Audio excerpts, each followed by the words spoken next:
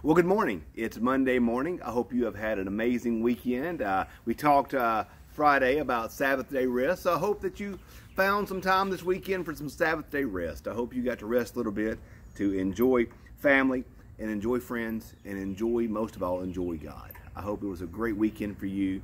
I know we had a wonderful time of worship yesterday at St. Matthew's. I would invite you, if you've not had a chance to watch our worship yesterday, to go back and check us out at stmlive.org. It's a great day. Tim always does a phenomenal job in our traditional service, and Aaron and Ant, their team, the intersection, are just amazing. We are so blessed for that. And I hope you all heard the great news. We're excited at St. Matthew's.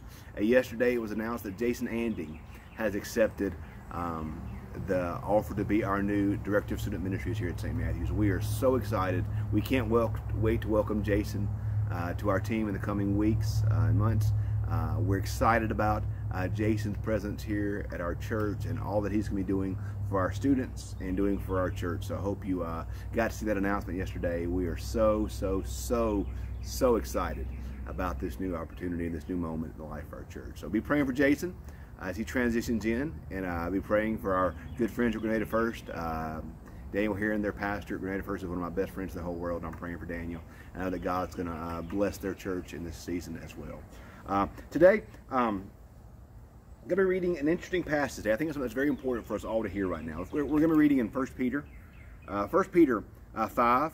We're going to be reading 1 through 6. We may go into 7. I don't know if we're going 7. 7's so good. We may save 7 for tomorrow. It's so good. But I want to read to you 1 Peter 5. Yeah, I think I'm going to save 7 for tomorrow. 1 Peter 5. Golly, 7 and 8 are so good. I almost want to do them. They're so good today. But this is good stuff right here. 1 Peter 5, 1 through 6. Now, as an elder myself and a witness of the sufferings of Christ, as well as the one who shares in the glory to be revealed, I exhort the elders among you to tend the flock of God that is in your charge, exercising oversight, not under compulsion but willingly, as God would have you to do it, not for sword gain but eagerly. Do not lord over those in your charge, but the examples to the flock. When the chief shepherd appears, you will win the crown of glory that never fades away. In the same way, you who are younger must accept the authority of the elders. And all of you must clothe yourselves with humility in your dealings with one another, for God opposes the proud, but gives grace to the humble. Humble yourselves, therefore, under the mighty hand of God, that he may exalt you in due time.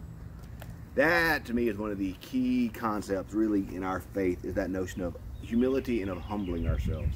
And notice how Peter today talks to both ends of the spectrum. He says to those of you that have some type of power, be it in church.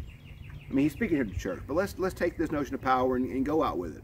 Those of you that have some type of authority, whether it be authority in your church setting, authority in your home, authority in your place of business, authority in society or in civil matters. Don't lord your authority over somebody. Don't act like you're a big deal. Don't act like you're all that important. But humble yourself. The Bible says humble yourself. Don't act like you have great authority, because when the true authority, who is Jesus Christ, comes, you want to be humble before him to receive the crown that he wants to give to you. So humble yourself. So those that have a position of authority, be humble. Humble yourself. Then he says to those under authority, in the same way, you who are younger must accept the authority of the elders. All of you must humble yourself. All of us.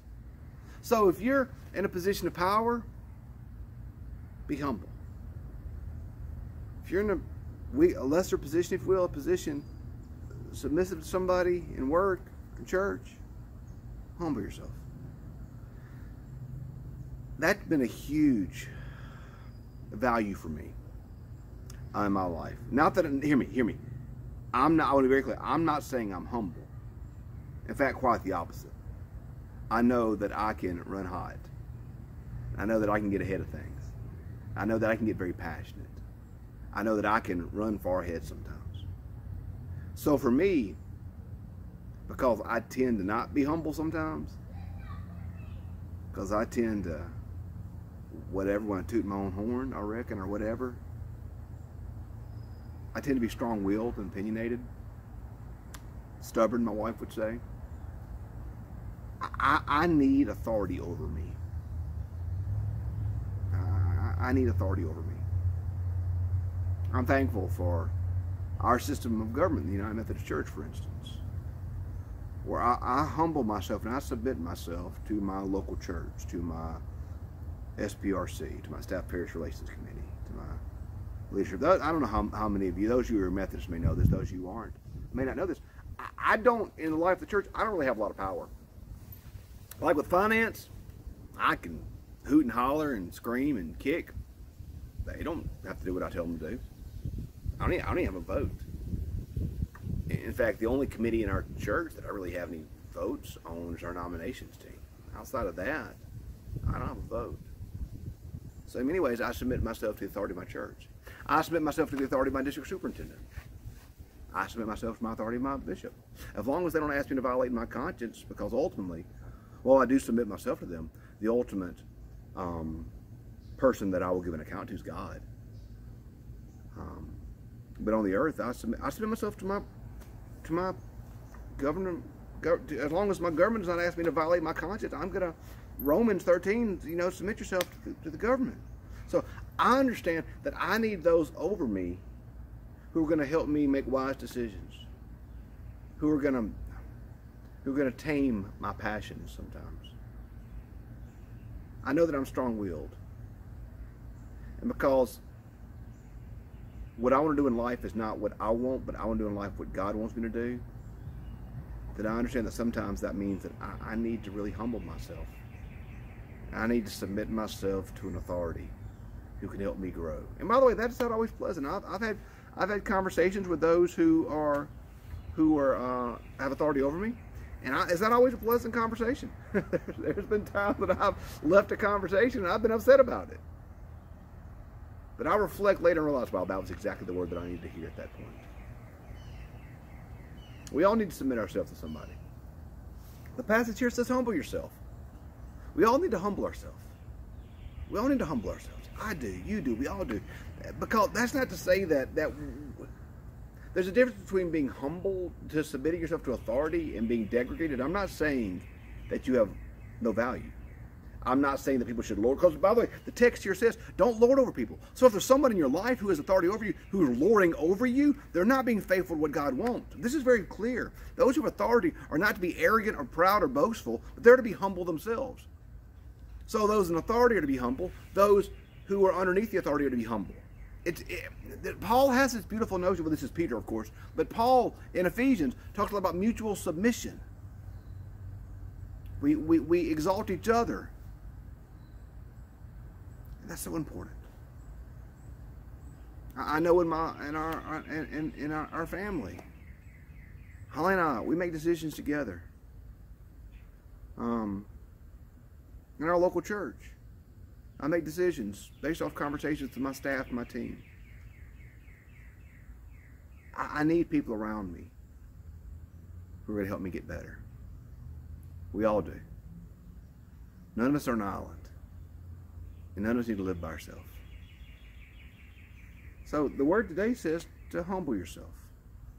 We all need to be humbled. We all do. We all do. We all need to. It helps us see more clearly. Have those in our life who we trust. Who we trust. So I trust my SBRC. I trust my church. I trust my district superintendent. I trust my bishop. And I want to follow their lead.